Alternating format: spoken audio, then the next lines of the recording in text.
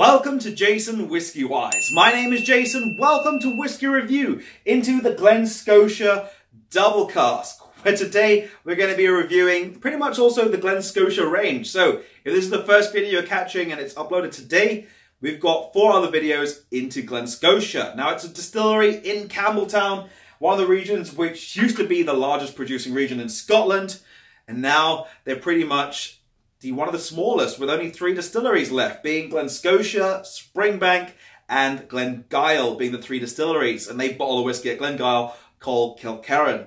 Now, in terms of Glen Scotia's Double Cask, I actually got a glass. I went to the distillery last year and it was so magical. And I can't wait to go back. Hopefully 2 or 3 months' time from when I'm recording this right now, I should be back in Campbelltown.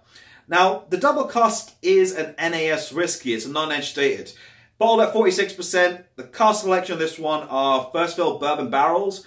I believe it stays for that in most of its maturation. And then it's finished off in Pedro Jimenez sherry cask for around about 12 months. So it does have a very interesting long finish in PX barrels. Now in terms of the actual overall distillery, it's the Glen Scotia distillery. It's just so beautiful. They've got a lot of blossom trees outside. The actual parent company for that is the Loch Lomond Group. And they are located in the Campbelltown region of Scotland.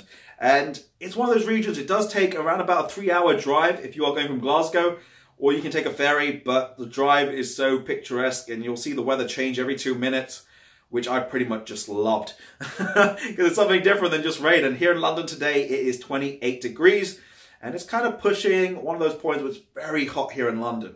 But anyway, getting back to the whiskey, in terms of the actual price, on that large bottle over there, it's around about £38 here in the United Kingdom. That's for a full-size bottle. These are miniatures, and I will cover those in every video following from this.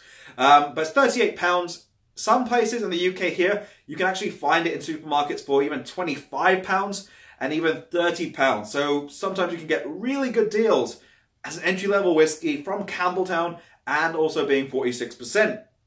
But in terms of exclusivity, it is not exclusive. It's their core expression, and you should be able to find it everywhere. I've been told it is in Canada, and it is also in some parts of Asia, which is quite cool. They're working on bigger distribution.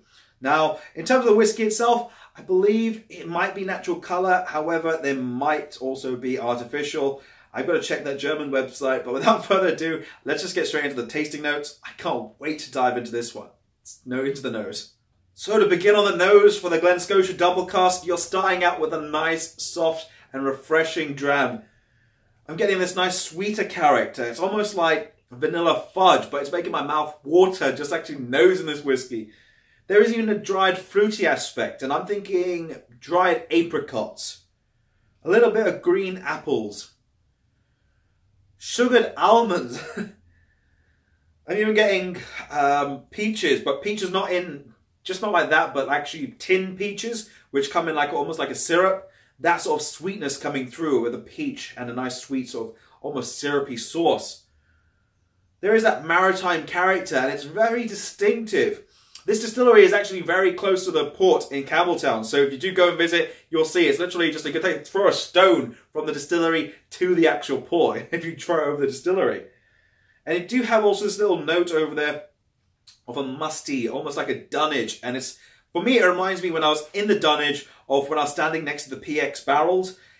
It just gives you that little sweetness that goes into the air that angels share, and that little sweetness.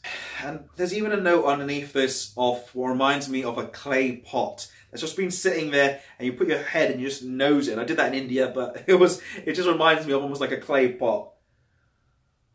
Such a great nose. Let's get into the palate next. Slanger. Arrival onto the palate for the Glen Scotia Double Cask.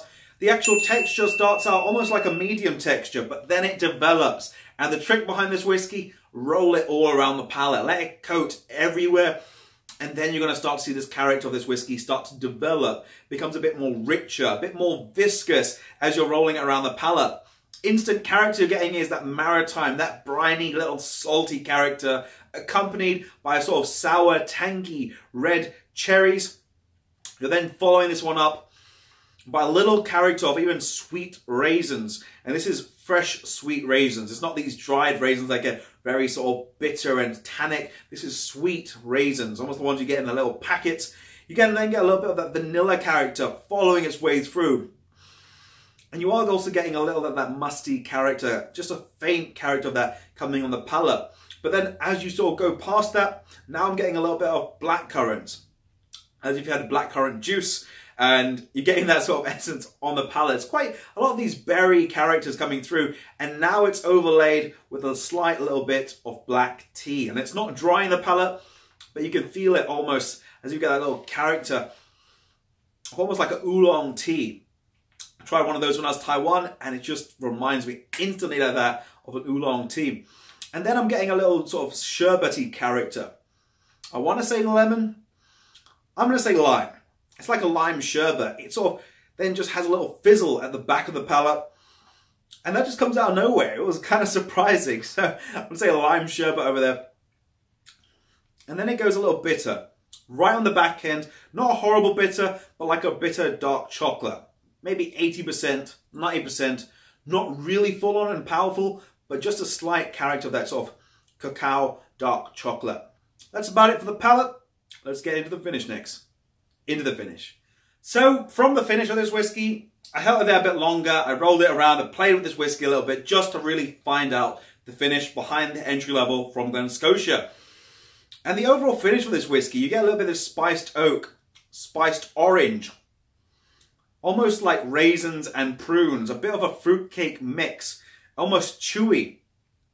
And as it sinks into the taste buds on the tongue, not really on the side, but more on the tongue, and that spice then really just reactivates itself and comes out. Overall though, in terms of my opinions on the Glen Scotia Double Cask, I'm going to leave that there. I'm going to give my rating, and my rating is going to be a 90 out of 100.